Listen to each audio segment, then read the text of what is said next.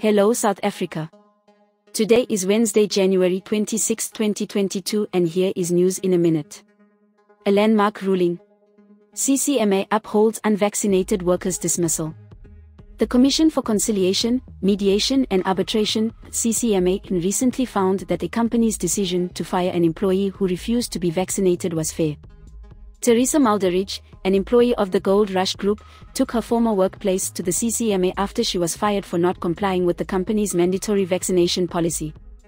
According to SABC News, in the arbitration award granted on January 21, the company said Malderich was dismissed because she did not create a safe working environment for her colleagues.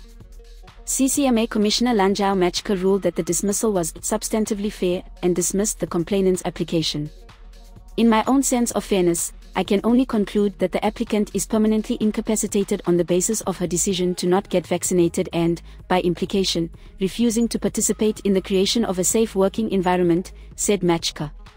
A witness also testified that Malderich refused to be vaccinated.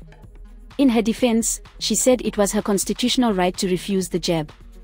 The arbitration added that the complainant felt under the cosh because she had to decide between earning a living and taking the vaccine. This is Leah, for the South African.